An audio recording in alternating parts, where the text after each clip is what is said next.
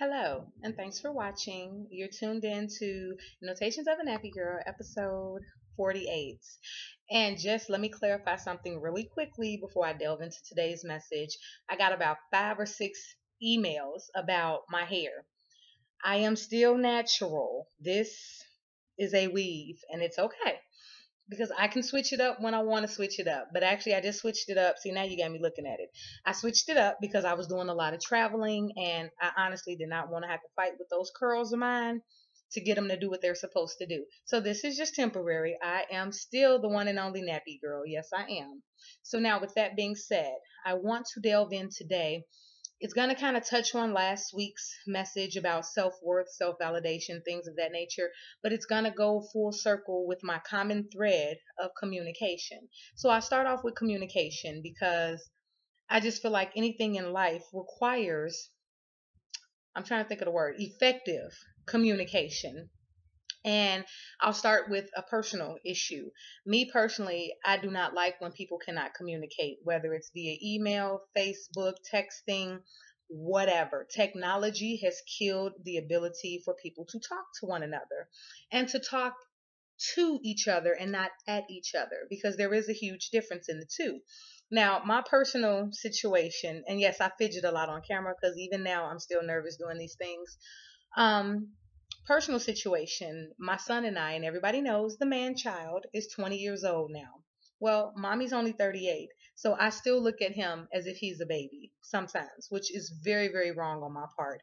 So I tend to, when I get upset, you can't tell from the videos, but when I get upset, I have the mouth of a drunken sailor on a 5-day pass at the whole house. I mean, my mouth is ridiculous. And he and I had a difference of opinion. I'll call it that, because he doesn't argue with me out of respect, and he values his life, so he bet not.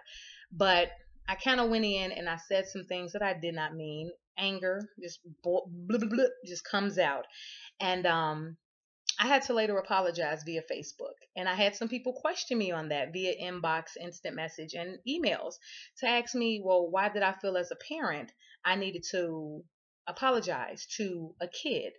And here's my thing, I apologize to him as a human being. I did not apologize to quote unquote a kid. One, he's no longer a kid. So, where they say you get respect by giving respect, he respects me. He does not curse me. He does not put his hands on me. He does not disrespect me.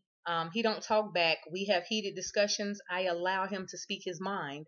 But at the same time, there's a certain level of decorum and respect that he has to adhere to, or there's the front door and he can hit it. So he and I did not see eye to eye on this particular issue, and it wasn't even something major. It just so happens to be I was jet lagged, I was irritated, I was sleepy, my tummy hurt, and I kind of just let loose on him. The beautiful thing about communication is, well, it's a double-edged sword to start with, because what you say, you cannot take back. You cannot pull those things back out of the universe. It's like telling somebody I love you and then coming back to say, oops, I didn't mean that. Can I take that back? Hell no, you can't take it back. That's where apologies come into play. And don't get me wrong, I didn't disrespect him. I didn't call him no punk ass motherfuckers and all this stuff that people say to their kids. I've never said to my child that I hate him, I wish he was never born, none of that, because he changed my life. I am happy he is here.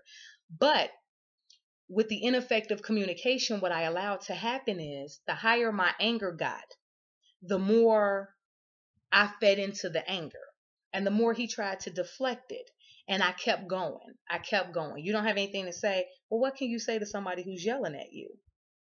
Case in point, I learned that in my childhood, and I didn't like for people to say hurtful things to me, but I did that to my child. Same thing goes for relationships. Some of you are in long distance relationships. Some of you are overseas serving in the military. Some of you are in college. Some of you just have a job that separates you and your spouse, your beloved, your significant other, your honey boo boo child, whatever you want to call it. And within those moments of being separated, touching on a previous video about proximity, you get frustrated. You can't see them, you can't hold them, you can't touch them, you can't talk to them the manner in which you would like to. So it does create frustration. What we have to remember is not to let that frustration get the best of you, because what it does is it breaks down the communication. Because now, because you miss that person and you are, what did somebody call me, tell me it was called, in your feelings. You get in your feelings and you miss this person. You go to call them, they don't respond quick enough. You go to text them, they don't respond quick enough. Now you have an attitude. Now you're upset every single time you talk to them, even though they could have been doing something as important as sleeping.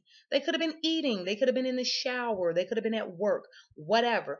But when you get in your feelings, you don't want to hear any of that. None of it. It means nothing to you. You are just pissed.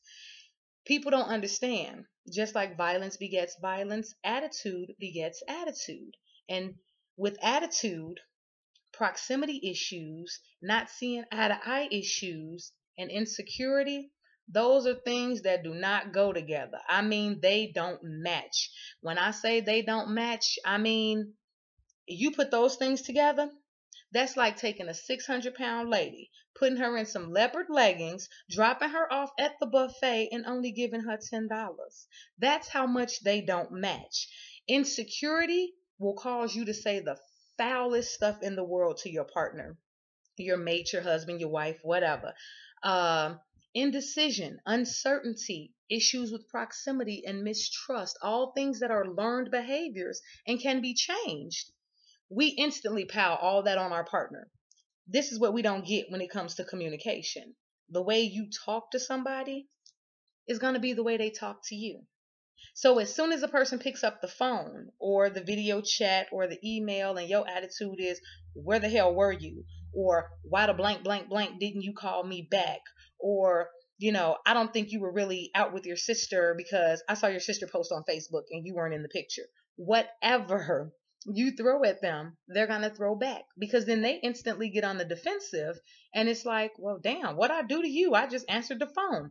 And it sets the tone for your conversation. Best thing to do when a conversation is going wrong. Yes, I'm looking at myself. When a conversation is going wrong, whether it's with your boss, a coworker, a family friend, a lover, a child, whatever, stop.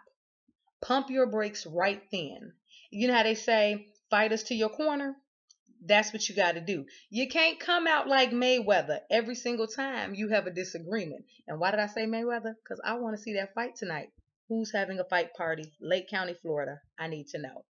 Anyway, if you come out swinging every single time, they going to come out swinging because they got to put their guard up too. Now you guys are like this. And it's not doing anything. It's going to blow up. And that's exactly what we do with ineffective communication. It blows up. Now, going full circle, your conversation with other people can affect how they feel about themselves. I've had to learn this myself. I have a very snide way, I've been told, of stating things. And I did not know that if it was me personally taking a shot at this person or if it was just me stating how I felt. I mean, when I make the statements, I don't have any malicious intent. I don't feel any kind of way like, ooh, let me say this and get this one in. It's just something that happens. But when a person brought it to my attention that, hey, every time we talk, you bring up something negative or you bring up something bad that I did to you or something that happened. And it's like, whoa, I didn't realize that, because I never want somebody to talk to me and feel like they have to be on guard because every time Nita opens her mouth, she gonna cut you down and put you in your place. That's not the kind of person I am. So I've been retailoring my communication. I have cut down on texting simply because words are very literal. I could tell you in a text message, F you, and yes, I'm trying to quit cursing. I could say F you. And in a text message, that's all you see is F you. You don't see, I could have been joking, I could have been laughing. So I've cut it down to keep down on confusion. I say what I mean what I say. And if at all possible, I say it directly to that person so they can hear the inflection, the tone, and the purpose behind my words. And a lot of times we as human beings, because we're emotional creatures, we don't do that. We just speak. Or we just, we got to get the texting and moving them thumbs and typing on Facebook and not really understanding how somebody makes us feel. The art of letter writing has gone out the window. And these are different communication tools we need to get back. So, this is my assignment to you, my watchers. You love somebody, you want to express something to somebody, don't text them. Allergies. Don't text them. Don't even call them. Write them a letter. How long has it been since you put pen to paper and really let your words flow out of you to explain how you feel about a situation, the person in particular, no matter what?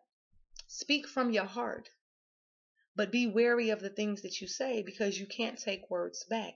Because you can damage somebody's self esteem or their viewing of self worth. And even though it's self and they should have it in place, some of us weren't taught. Some of us don't know how to value ourselves. So if we create a culture in which we value one another, everybody's self worth will be up here because it's like, hey, I value you, and this is why. You value me, and this is why. And this is how we can effectively communicate with one another and build an environment of love and nurturing. So I hit the 10-minute mark again. That's my piece for today. That's all I have to say. Well, it's really not all I have to say. Y'all know that. But that's all I'm going to say right here because these videos take forever to upload. I need a new computer. Anyway, be good, people, and I will be back. Yay.